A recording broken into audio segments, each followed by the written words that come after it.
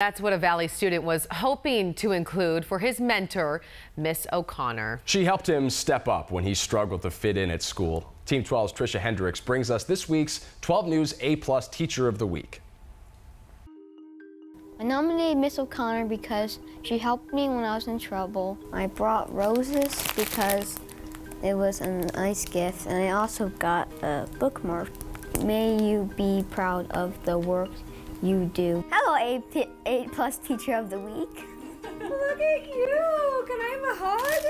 You are so sweet. Thank you so much. I didn't even know this was happening. Element of surprise. Element of surprise.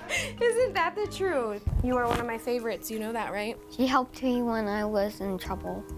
When I said no to my work, she helped me. Now in 5th grade, I do almost all my work. I really saw great potential in him.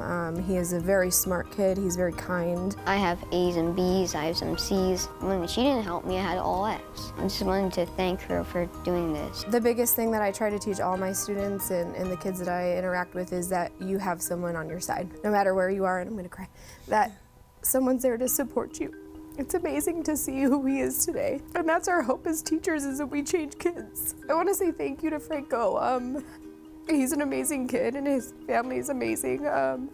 Thank you for appreciating me for your hard work. If you know a teacher who deserves to be recognized as one of our 12 News A+ teachers, help us out. Email us at connect@12news.com. We know there are so many deserving candidates out there. We need to meet them.